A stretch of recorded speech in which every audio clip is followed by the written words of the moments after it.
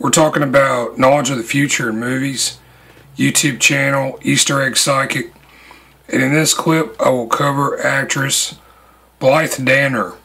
She won a Tony Award for Best Actress for her performance in Butterflies Are Free.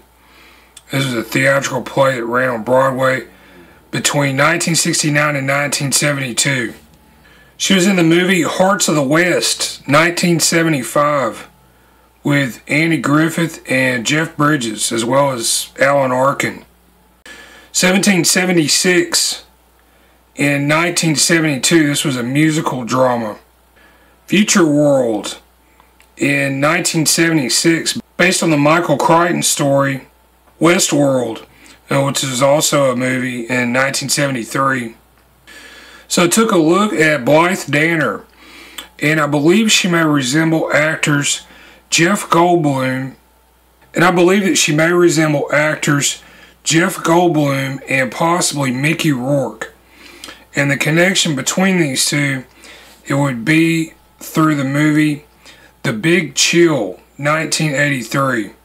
Goldblum had a part in this. He was Michael Gold, and reportedly director Lawrence Kasdan offered Mickey Rourke a role in the movie, which he passed on.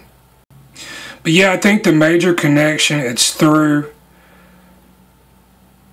Blythe Danner's daughter, Gwyneth Paltrow, who is a fixture in many of the newer Marvel Cinematic Universe movies. She was Pepper Potts' partner of Tony Stark, Iron Man.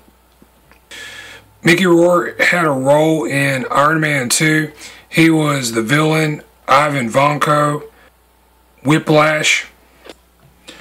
Jeff Goldblum had a role in the Marvel movies as well, or still does.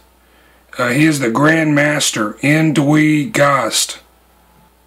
And he made appearances in Guardians of the Galaxy Volume 2, 2017, Thor Ragnarok, 2017, Thor Love and Thunder, 2022. Another obvious link, author Michael Crichton. Goldblum was in Jurassic Park in 1993. My YouTube channel is Easter Egg Psychic. There I go back, I look at movies and television from the past. I analyze these for possible references to future media.